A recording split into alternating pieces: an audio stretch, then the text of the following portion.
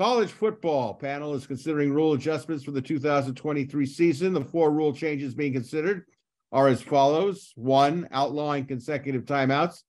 This rule would prevent one timeout from being called right after another, which is often done to try to ice place kickers.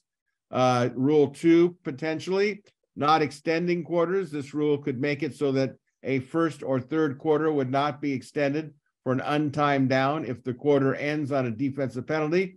In that case, the down would be clocked in the next quarter. The third potential rule is the running clock. According to this rule, the clock will continue to run after an offense gains a first down, except inside 2 minutes and a half. This rule would prevent one timeout being called right after another, which often happens